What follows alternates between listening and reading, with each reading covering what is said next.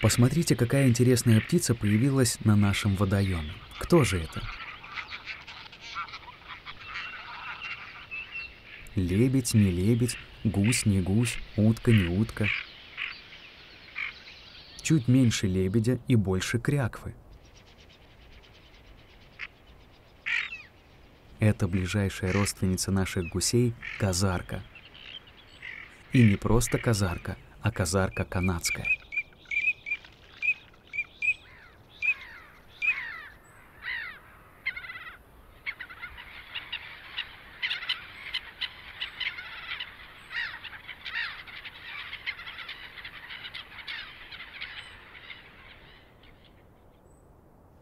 Канадская казарка многочисленна в тундрах Канады и Аляски, а в Европу этот вид завез человек.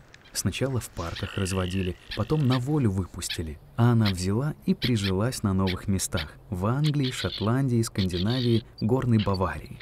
В последние годы стала гнездиться еще шире – в Голландии, Бельгии, Франции, Дании, Финляндии, Эстонии и Латвии.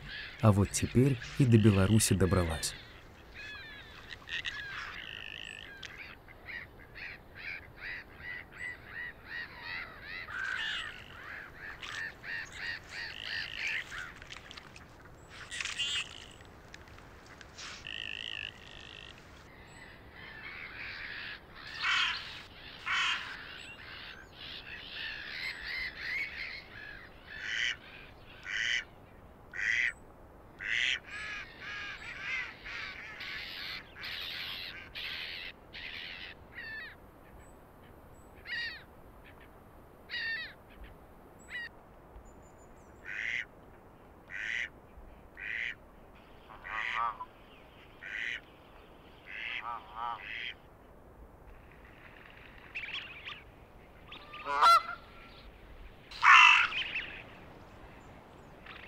Узнать канадскую казарку совсем несложно, уж очень запоминающаяся у нее окраска оперения.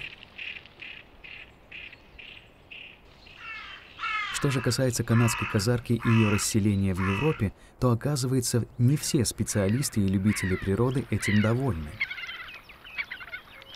Множество примеров свидетельствует о том, что появившиеся новые виды не самым лучшим образом влияют на виды местные. И ученые больше обеспокоены тем, как сохранить исконно наших гусей – серого, белолобого, гуменника, пескульку. Ведь именно эти виды уменьшают свою численность в Европе.